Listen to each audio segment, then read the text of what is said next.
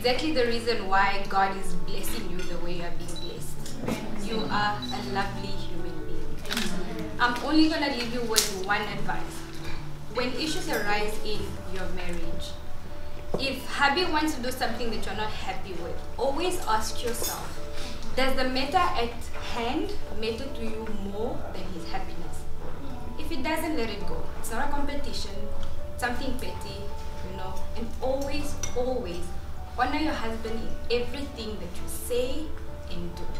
Whether it's with your family, your friends. Like they say, you feed off good things. Yeah. Even if it doesn't sound or look good, say something good about him all the time. I mean, that's the type of person that we want to see through you, you know. What you say about your boo is what we will see.